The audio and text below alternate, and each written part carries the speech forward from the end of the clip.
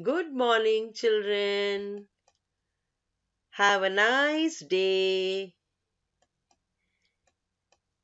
Welcome to Lesson 11 Transport in Modern Times, Part 2.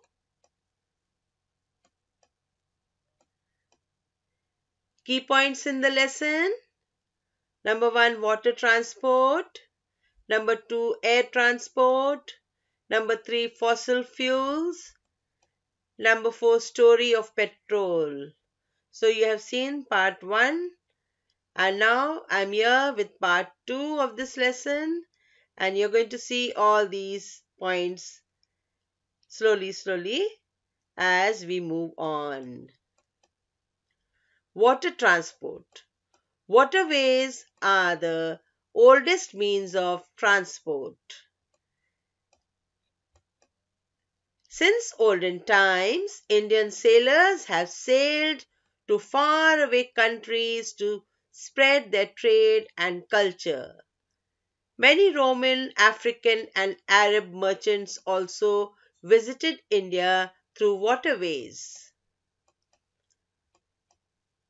There are two types of waterways, inland and overseas. India has a wide network of inland waterways in the form of rivers, canals, and backwaters. The total length of inland waterways in India is 14,500 kilometers. The waterways that move in our country, inside our country, the total length is 14,500 kilometers. It is known as inland waterways. Overseas waterways are mainly used overseas and oceans for trade and tourism. India has a long coastline of 617 kilometers. You can see the long coastline, children. There are 12 major and 185 minor ports to handle foreign trade. To handle foreign trade means to do business with other foreign countries. We are having these major and minor seaports. Waterways are cheaper as compared to other means of transport. They are more suitable for carrying heavy and bulky goods. Heavy and bulky, very big goods. They are very suitable for it. Water transport is a fuel efficient and environment friendly mode of transport. So it is fuel efficient, it uses proper fuel which does not create pollution, and that's why it is very good mode of transport. You can see the bulky and heavy goods here being carried by the ships. Do you know we need a good water transport system to safeguard our long coastline and island groups in the Arabian Sea and Bay of Bengal. Very good means of transport, water transport we need in order to protect our long coastline. We are having a long coastline, as you know, and this has to be protected. So, this is the long coastline, children. You can see the coastline. This is the coastline of India, and through this we are doing the international trade through this waterways. This side full is the waterways, you see, in the Bay of Bengal and Arabian Sea. To protect this, we need very good transport system. Air transport. Since early times, man has had the desire to fly like a bird in the open skies. Now, in the open skies, when man used to see the birds flying, he felt that I should also fly in the sky.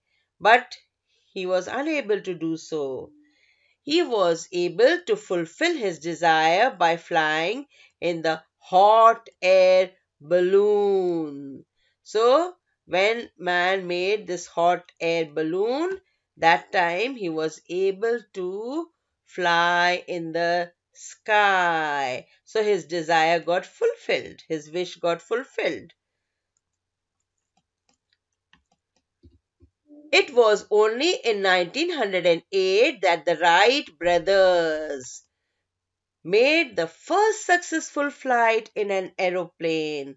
So these two brothers, Wright brothers, both of them are having, means that in those days they were the first people who tried to make a flight, an aeroplane, and went up in the sky. And this was their aeroplane that they made in those days in 1908. Airways have shrunk distances in an amazing manner. Amazing manner means in a very surprising way. Today we have made the distance short. Today, going to any country in any part of the world is not at all difficult. It takes 17 hours to reach Delhi from Mumbai by Rajdhani Express train. If you go to um, Delhi from Mumbai by Rajdhani Express, it takes 17 hours to reach. But only 2 hours by an aeroplane. Mumbai Delhi air route is the busiest in the country. So it takes only 2 hours to reach from Mumbai to Delhi by flight, by an aeroplane. This is the route. So, don't you think that airways have shrunk distances in an amazing manner? Yes, it has shrunk distance in an amazing manner. Air travel is the fastest and most comfortable but costly mode of transport. It is very fast, it reaches very fast, but it is very costly. Everyone cannot afford to go in an aeroplane in the flight. You see the comfort given here. This is the comfort, very nice and comfortable journey we have by the air travel, but very, very expensive to go in this mode of transport. The chief advantage of air travel is that it can cover difficult landforms, like, you see, all the difficult mountains, deserts, forests, and water bodies. Without any problem, we can go. You see, difficult landforms, mountains, deserts, then forests, water bodies, any place we can go without any difficulties. So that's why that is very good means of transport. And in other means of transport, we cannot cover these difficult landforms. In the beginning, the aircrafts were small and could fly over short distances only. You see, only short distances these aircrafts could cover, and they were very small. But now, an aeroplane can carry hundreds of passengers and tons of cargo over great distances. Cargo means all the goods that go in the aeroplane.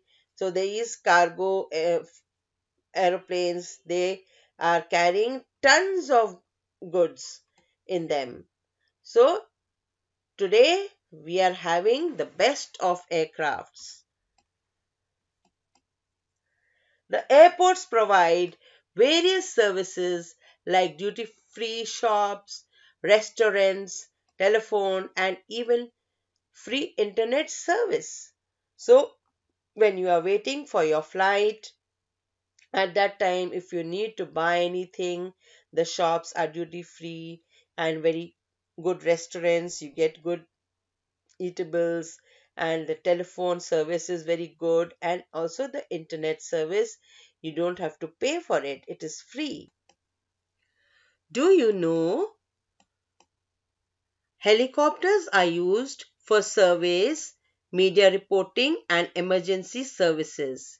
So, even helicopters are very useful to us as they are used in getting the news. The media goes to get all the news from different places, and that's how we get to know so many things about different places, countries, and also about our country. And in different cities, some difficult situation has occurred, and they go and they cover that news.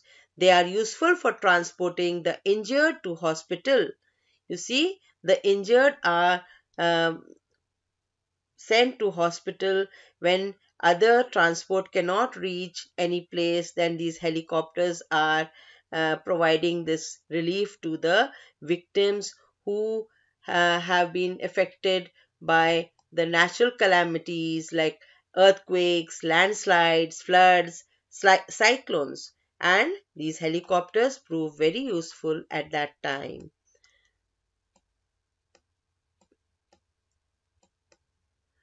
We need to control the use of petrol and diesel.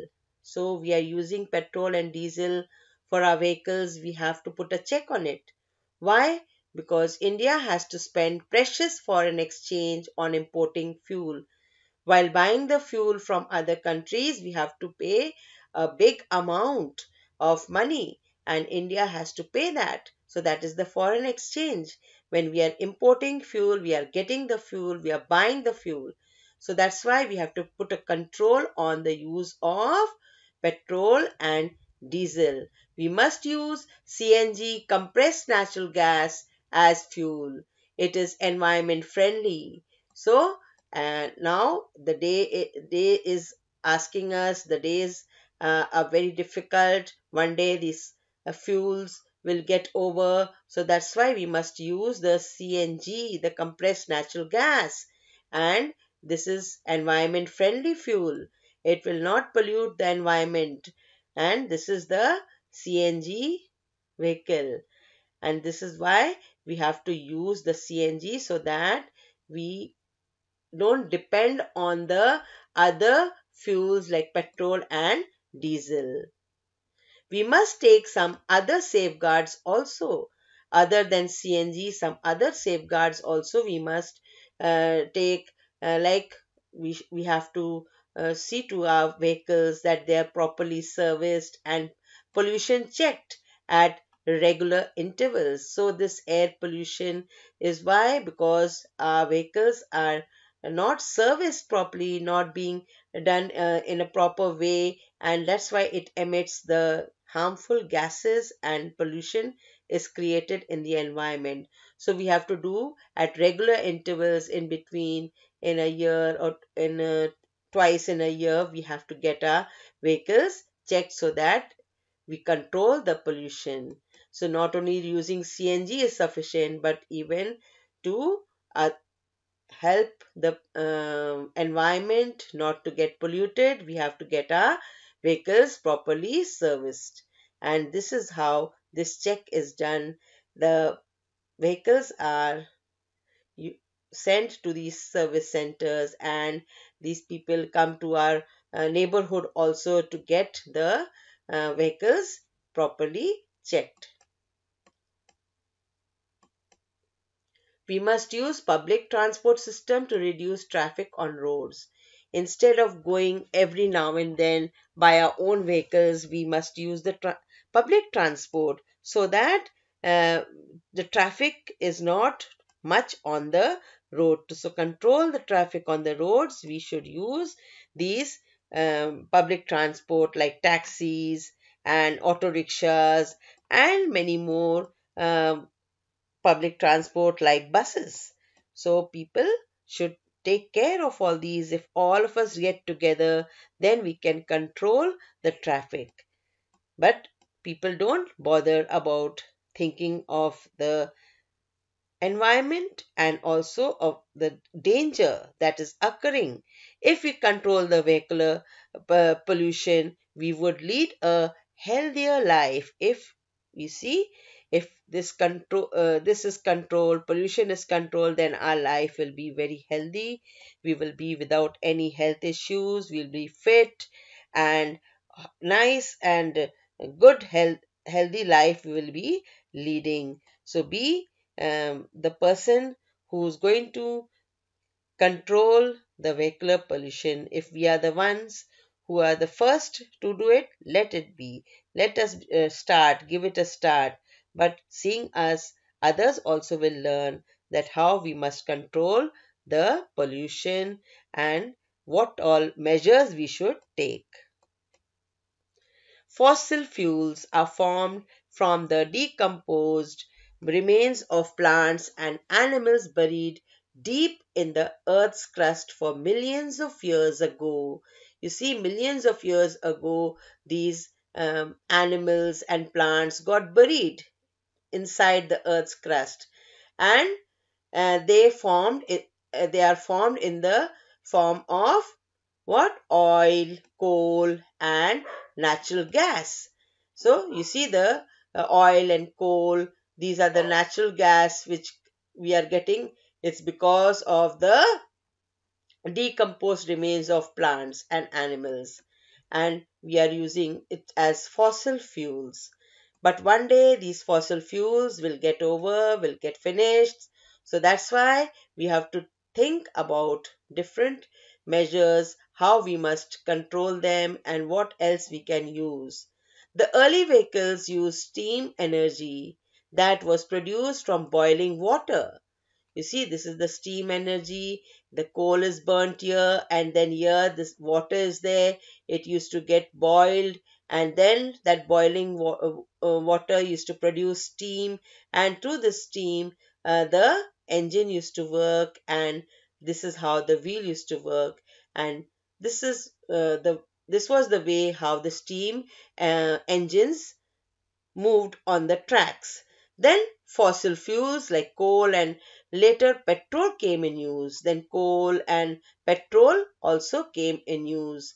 They are non-renewable as they cannot be used again. So we cannot use these again and again. It is getting over, and that's why we have to think about other alternates. Therefore, we should use renewable sources of energy more, solar energy, wind energy, etc. So these are the energies we should use more instead of using the fossil fuels. We must conserve the use of fossil fuels, otherwise they will disappear from our earth. So you see, these will disappear very fast, and that's why in order to not be disappearing from the earth, not to make it disappear from the earth, we should use other alternate like solar energy and what? Wind energy. So if we use solar energy, we are going to uh, save our fossil fuels.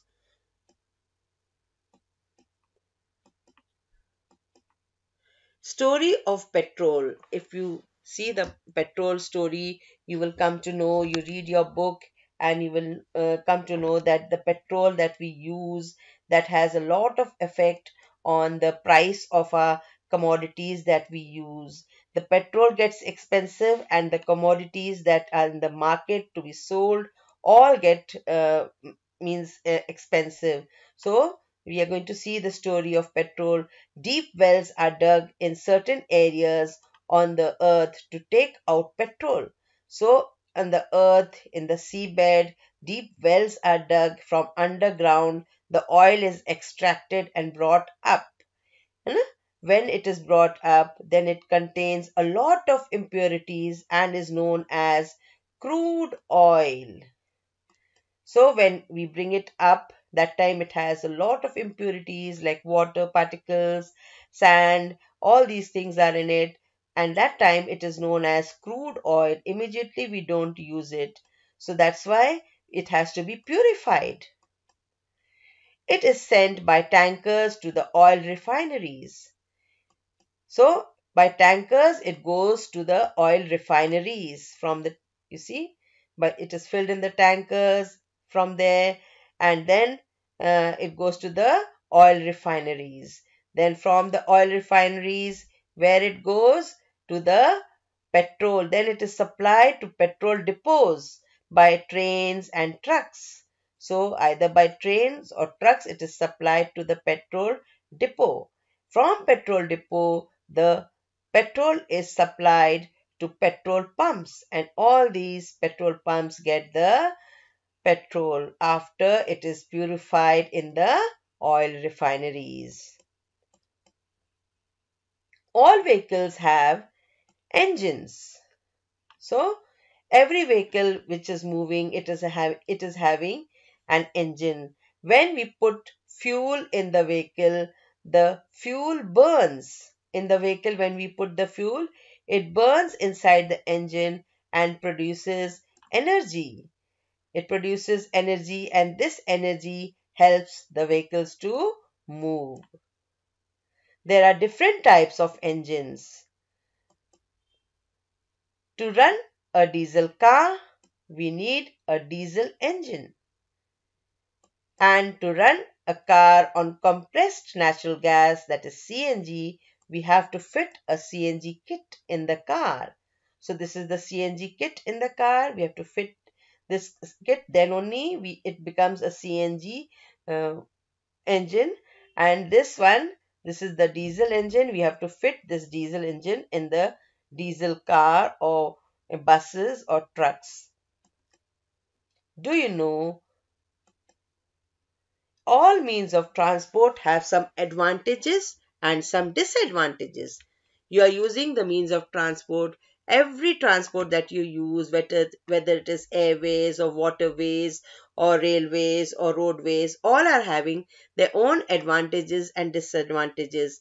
But the best means of transport are walking and cycling. So walking is the best means of transport, and even cycling, best means of transport. These are. Why? Because they do not depend upon fuel and keep us always fit. So that's why they are called the best means of transport. We will be fit if we walk, especially when we have to go to nearby places. We must walk and go, or if we are having a bicycle, we must go cycling. So children, this is the end of the lesson. I hope you have understood well and you will do everything nicely. You will send me all the exercises after completing on time, and in the work what you do, it should be done in good handwriting. And please keep learning all the time so that you don't have to have trouble when you come to school later on. So stay home, stay safe. Always, if you are going to take care about this, staying in the house, washing your hands, and all those things, then you will stay safe. So, thank you, children, for listening and being good. So, be happy and cheerful always. I will meet you in the next lesson. So, bye for now.